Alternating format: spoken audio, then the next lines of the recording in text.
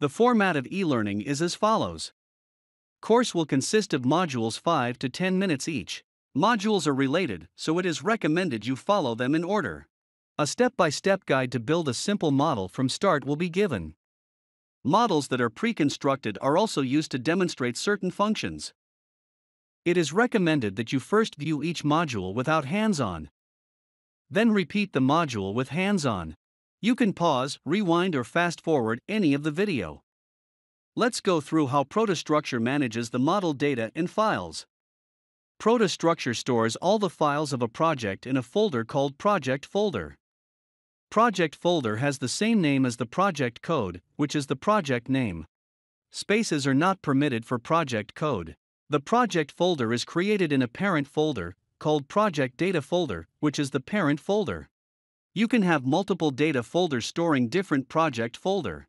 Tip: if you are a new user, for simplicity, use just one data folder for all projects.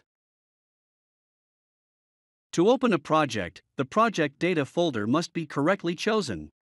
Click Choose / Create Folder in the Open Project dialog to change the project data folder. This picture on the left shows the Open Project dialog of ProtaStructure. The picture on the right shows Windows Explorer with the project data folder opened. The default project data folder in ProtaStructure is always ProtaData plus a postfix of release version number. In this parent folder, 2 default Quick Start Guide project folder is created. Notice that the project name is exactly the same as the folder name in Windows Explorer. Do not manually rename the project folder in Windows Explorer. Otherwise, you will not be able to open it, as it will disappear from the Open Project dialog. If you wish to rename the project, please use the Save Project as function in ProtaStructure.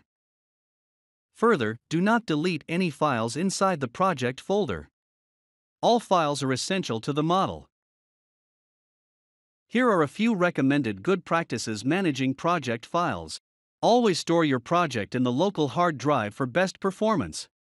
External hard disk and server is not ideal, as files can be very large for large models, as they include analysis, design, reports and drawings. Auto-synchronizing of the project folder with third-party software is not recommended, example Dropbox, OneDrive.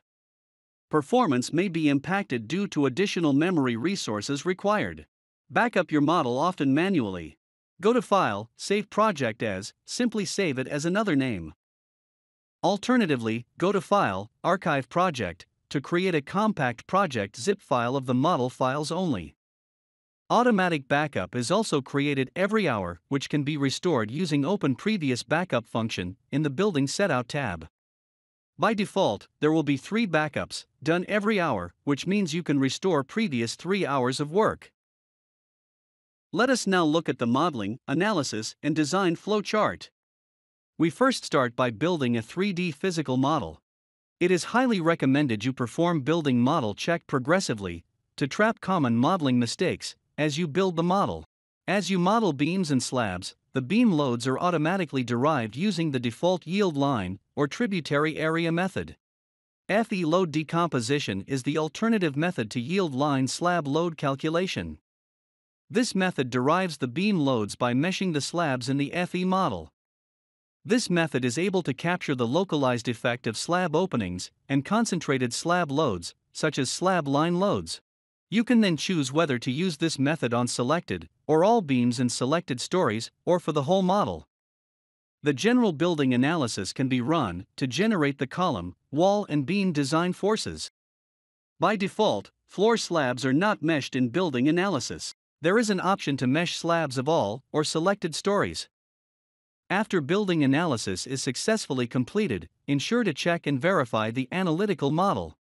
You must identify any error or warning messages, such as large deformation or unstable joints.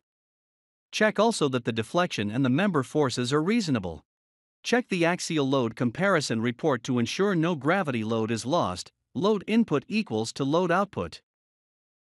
After verifying the analytical model is satisfactory, you can proceed to design the beams, columns, walls and foundation elements. There is an alternative to building analysis, which is the FE floor analysis.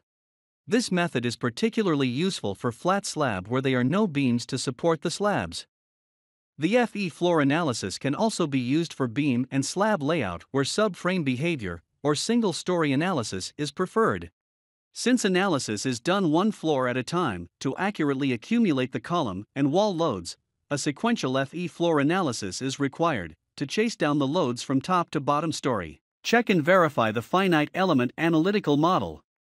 You can then choose to merge or combine the gravity results for column and or beams from the FE floor analysis with the lateral results from building analysis.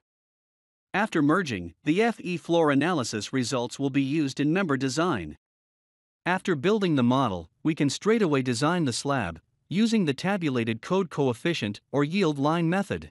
Alternatively, for slab design, we can use the same FE floor analysis to generate alternative slab design forces since the slabs are meshed in the finite element model.